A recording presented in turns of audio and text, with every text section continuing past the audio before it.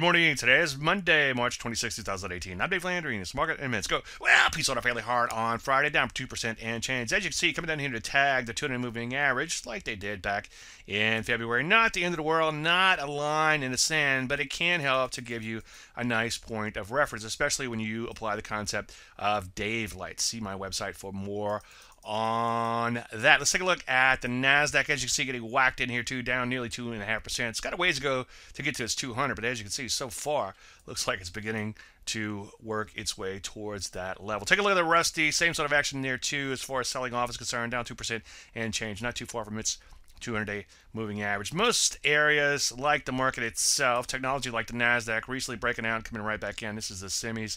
And then most other areas have stalled in their retrace rallies, like the Ps. Futures are a big pre-market, so we may have dodged a bullet, at least for now. You know, routine takes things one day at a time. The best action for now might be no new action. Any questions, as usual, Dave@DaveLandry.com. I'm Dave Landry, and you started Market Minute.